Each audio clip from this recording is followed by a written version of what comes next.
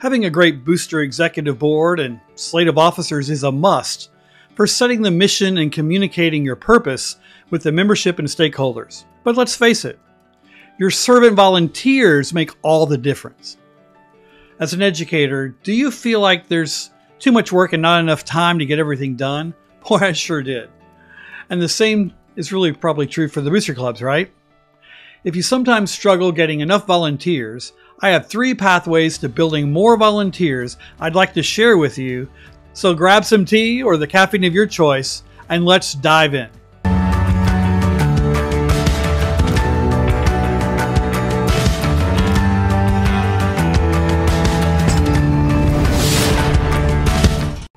Hey there, if we're just meeting for the first time, I'm David Vanderwalker, and it's my joy to be with you for just a few moments. What a pleasure it is to have you join us to have this discussion about finding and building a volunteer army. Having members is a must for any booster club, but having an army of active volunteers is vital for a thriving booster club. Volunteers contribute to your cause and are a great human resource asset for your organization. We need their talent, their skills, and time to support the various projects, events, or performances of your program. You may be asking yourself, well, how do I boost my volunteer recruitment strategy? Well, the ultimate goal is to gather an army of like-minded, like-missioned people to join you in your journey for providing enrichment experiences for the benefit of your students. If people believe in your mission, they'll volunteer to serve and help without needing to be asked. So we have 3 essential tasks in our objectives. 1, to establish the purpose, values, and mission of the organization. 2, create a culture of excellence that thrives on delivering the purpose to the community.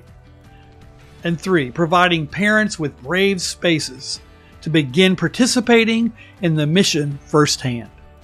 For this gathering, let's explore 3 pathways for strategizing solutions for the 3rd task, providing parents brave spaces to begin participating in the mission firsthand.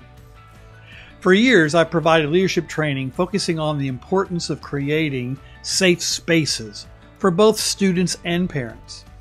Recently, I've had the pleasure of collaborating with a wonderful consultant and educational speaker, Ken Shelton. Ken introduced me to a poem by Mickey Jones entitled An Invitation to a Brave Space.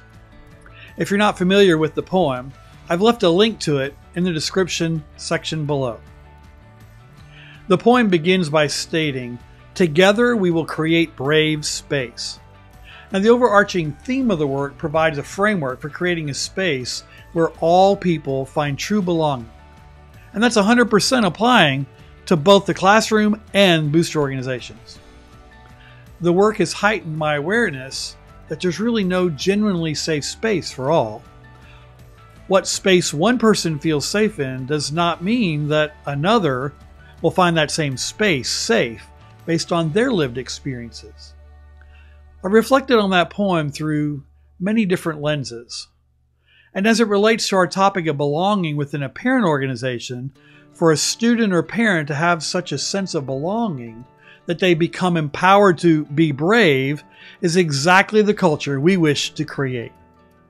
A culture of excellence where parents are feeling belonging and brave in action to make a difference by volunteering and serving to support the students in your program.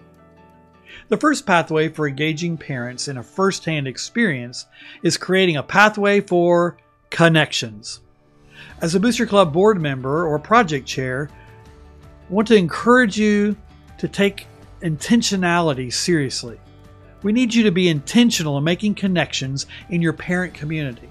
Explore ways to carve out time for board members and project chairs to connect with members, especially the parents of new students to your program. Maybe your section liaisons could have a 15-minute Zoom call with new parents in their child's section to introduce them as a parent whose kid does the same thing your kid does. Have them share a few positive purpose and mission statement testimonies in their story as it relates to their experiences in band or in your program, and invite them to ask any questions about the program.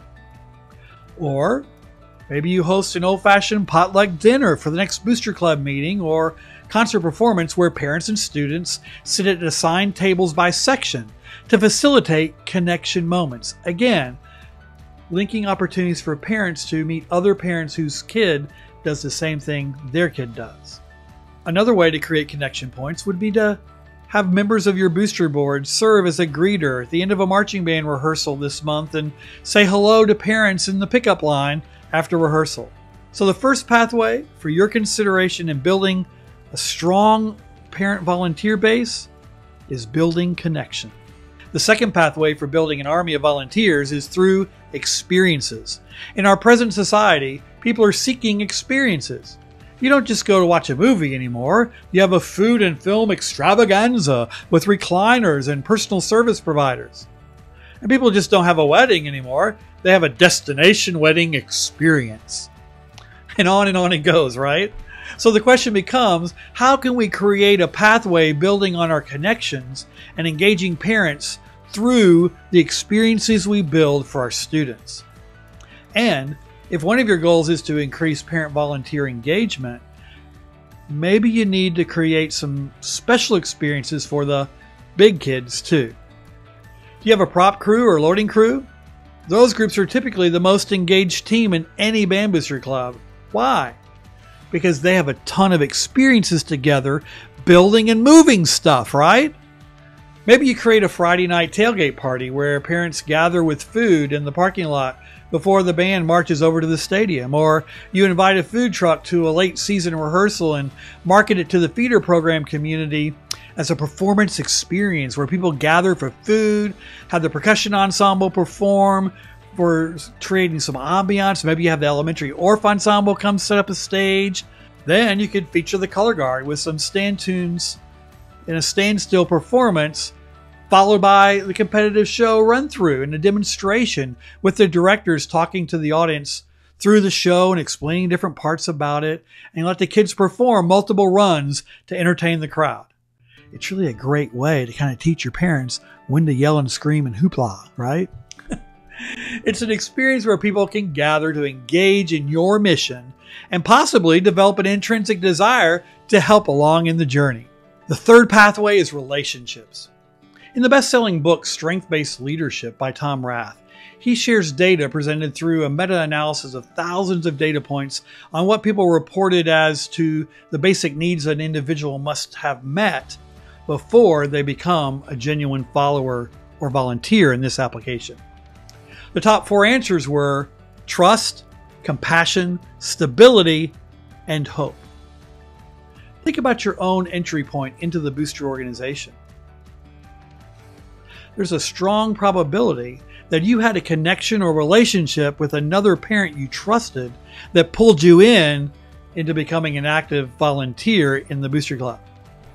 So here's the deal. You can't create trust, compassion, stability, or hope with another person unless you have a connection with them through relationship building.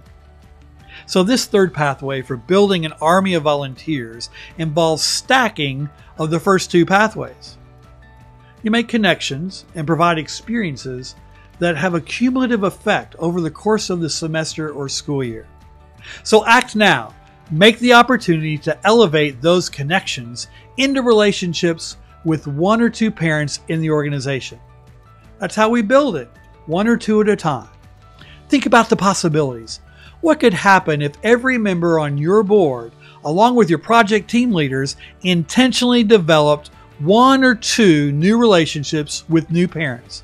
What kind of impact could that make on your volunteer base? And what if each one of them brought someone they already have a trust relationship with alongside them too? That would create a very powerful bump in your volunteer base. So the final step is to make this strategy part of your booster leadership system for volunteer growth and retention. And before you know it, you'll have a volunteer army empowered to make a difference for the students in your program. Thanks for spending time with us in Tea with Dr. V. If you found this information insightful or helpful, I hope you'll hit the like button or subscribe to the channel. And don't forget to check out the description below. I've left you there a free gift just for hanging out and spending some time with us. Until next time, be strategic and turn your potential into performance.